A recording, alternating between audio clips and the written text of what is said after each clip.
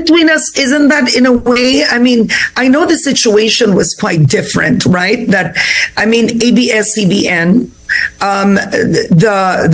the franchise was about to lapse and it was asking for a renewal, and you still have a franchise. But you telling me now on Head Start, we demand an impartial court. We demand, did ABS-CBN have an impartial court? Frankly speaking, didn't SM&I agree at that point that Congress has the right to give a franchise and revoke a franchise? Aren't you sitting where we were sitting, frankly, before? Now you are faced with, frankly, wait, now you are faced with a jury that is not impartial. Imagine what a mainstream network had to go through. It's the same. Actually, with all due respect, Ms. Karen, it's not the same. Why? Because I said the situation wasn't the same, right? But in the end, Congress stands by their power that they have the jurisdiction to renew or revoke a franchise. Do you agree with that? But do you agree that they do? Congress, we say Congress is the House of Representatives. Yes, House of Senate. Absolutely. So do you agree that the House, do you agree that they do? That's the first question. We'll say the House is the House of Senate and the House of Congress. But if the franchise is still valid and existing, it is like a property rights. We say property right, it is protected by the due process clause of the Constitution. We agree that the franchise is not a right, but it is a privilege. But once it is granted by the Congress and approved by the President, it is like a property right that needs to be protected under the due process clause of our Constitution. So in this case, right, the NTC, but that's not what some congressmen believe. I've spoken to them, and they believe that Congress has the exclusive right to revoke a franchise. When you say Congress, that's within their rights.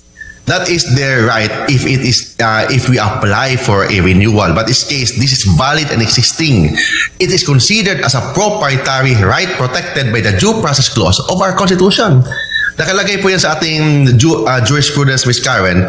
Yes, a franchise is a privilege, not a right. But once it is granted by Congress, meaning the House of Senate and the House of Congress, House of Representatives, and approved by the President, it is considered as a proprietary right that should be protected by the due process clause of our Constitution. Okay, now that's a point of view, that's an argument you're making, that technically if you have a franchise, you can bring it to court, right? That it can be revoked. Right, just like that. And second, Ms. Karen, the NTC's decision is based only of a resolution from the House of Representatives. So it is not a law, because when you say franchise, that is the discretion and power of the House of Senate and the House of Representatives, not just the House of Representatives. So they need a confirmation from the House of Senate.